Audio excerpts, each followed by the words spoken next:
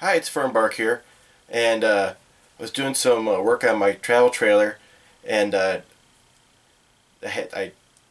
was unhooking this from my power cord because I had it hooked up to the 110 house power.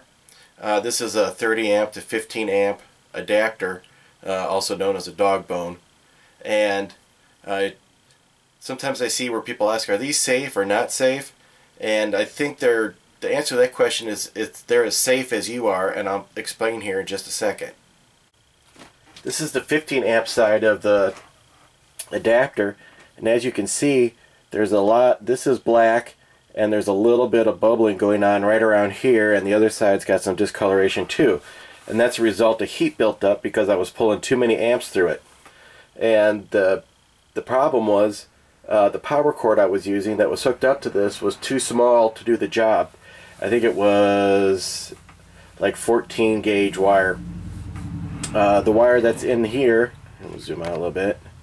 This is the same wire that your travel trailer, your 30 amp service uses. That's 10 gauge.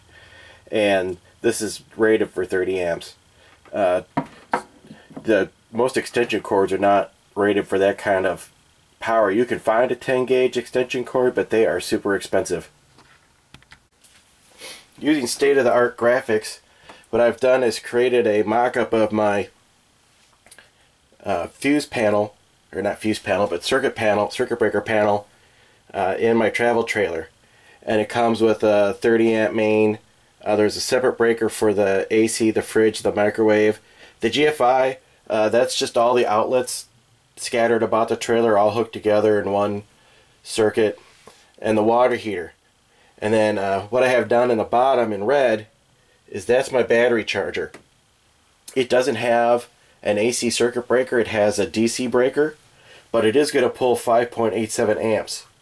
And what I've done, these are actual observed amperage use that I've observed in my travel trailer because I'm trying to run it off of solar, so I'm being hyper conscious of the amount of power that I'm using. But if, say, you were just plugging this in for the winter and weren't thinking too much about it, it's real easy to exceed the 15 amps that your cord is rated for, and it's probably actually less if you're using too thin of an extension cord. It's only going to be 15 amps if you're using a heavy enough gauge wire. So just to kind of look at it, if you leave your water heater on to keep that from freezing, and your fridge, if you leave your fridge turned on, you're pretty close to 13 amps. You run anything else in this travel trailer, you're not gonna pop this main fuse, but you will burn up your cord.